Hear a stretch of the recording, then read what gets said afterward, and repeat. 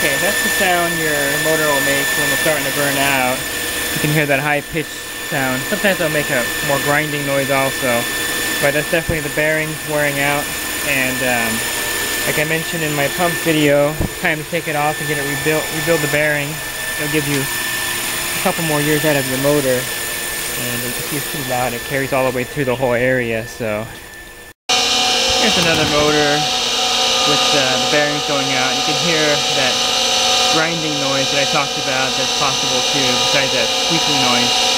This one also has really bad bearings, needs a replace. So those are two examples of a motor that has bad bearings that needs to be rebuilt. You can still hear this one in the background. I'm only about 20 feet from it and it's pretty loud. I can actually hear it from the street. So if you can, call a pool service guy out here to rebuild the motor for you, and that will give you a couple more years of life out of it. Or replace the motor. It's really up to you. This motor here, I took it in to get rebuilt about a year ago. It sounded just like that previous motor that was making that loud grinding noise, high-pitched noise. So after a year, it's actually doing really good. It's pretty quiet. You can't even hear any kind of grinding or screeching noises.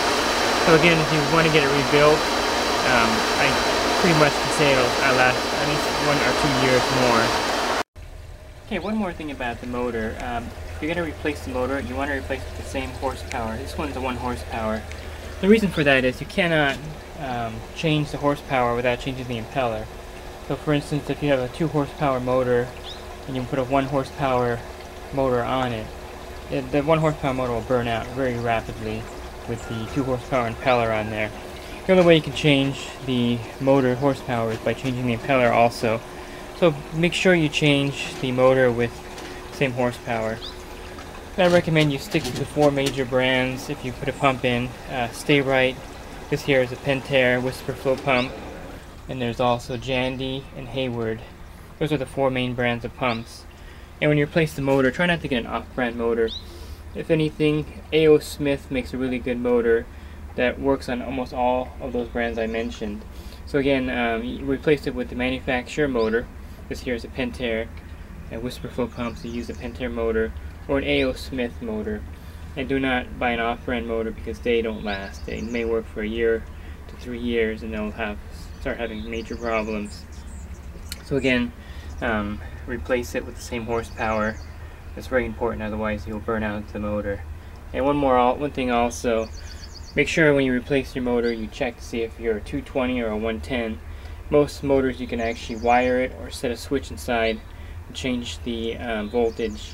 And if you put a 220 motor in on a 110 power source, it'll just burn out within like 5 minutes.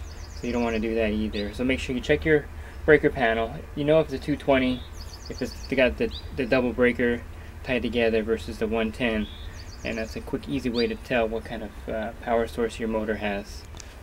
Okay, and here's how to tell if it's 220 or 110. This is the pump hooked up to 220. You can see the breakers on a double thing, and this is a 110 breaker. So if your pump is hooked up to a 110, you'll know just by looking at the breaker panel where the pump is hooked up. Very easy way to know what voltage. Majority of pumps run off 220.